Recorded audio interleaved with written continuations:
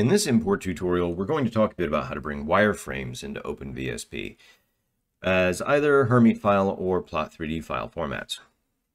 So first, let's do a demonstration where we take a Hermit file and bring it in as a triangulated mesh.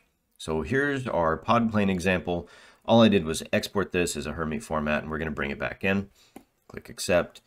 And so on the surface, it looks like we wrote an STL, any other type of thing. And in reality, that's kind of what it is. It took that format, patched everything together. It understands that the surface normals are all of a certain direction, and everything worked out okay. But take a look at what is actually going on under the hood. The left side of this aircraft has all the surface normals where the light is bouncing off of the top surface, and it's reflected the way that it should be.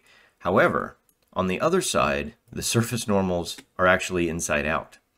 And so what's happening here is the surface normals have been flipped for that side of the triangles because it came in and imported. So you do need to be careful when you bring these things in. It looks like it also did it on this vertical tail because that was in fact the right-hand side of the aircraft, or the wing here, rotated upward. Now, let's see what happens if we bring that in as a wireframe instead. Let's delete that out, bring in our prop plane again, and again we're going to shade it. But we have to pick all these components because now it knows that these are all independent pieces. So if we shade this, this happened to come in just fine because it treats it like a wireframe instead of trying to patch everything together like a mesh. Now, if we take a look at the right-hand side of this wing, notice that the normal vector is inverted. It did that automatically. So it knows that for that particular wireframe, it needed to invert it. It brought it in, imported just fine. But the triangulated mesh didn't know to do that step. So it's pretty clever.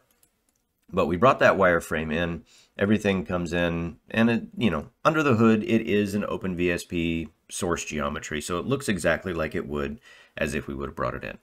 You can do the same normal wireframe operations as you can with any other type of wireframe, including skipping the start and end I direction or J direction, use stride, etc.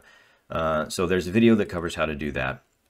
But just to show you something else that's kind of useful about how to bring this stuff in, let's delete these components and bring in a Plot3D format from a NACA 4412. Now this was used to build up a CFD grid. So all I did was pull out the first layer and export it out as a Plot3D format.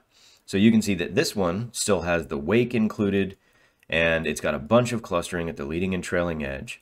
And so we may not necessarily need all of these points to make a good representative OpenVSP geometry of this.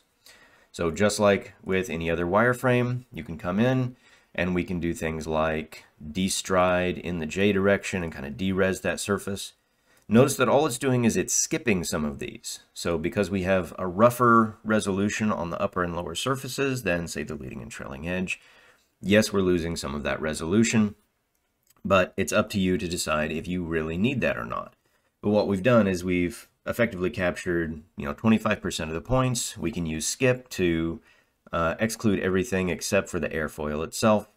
And then you have a geometry that you can work with. So that's a few different ways that you can work with wireframes by bringing Plot3D or Hermit files into OpenVSP and then building your model off of that.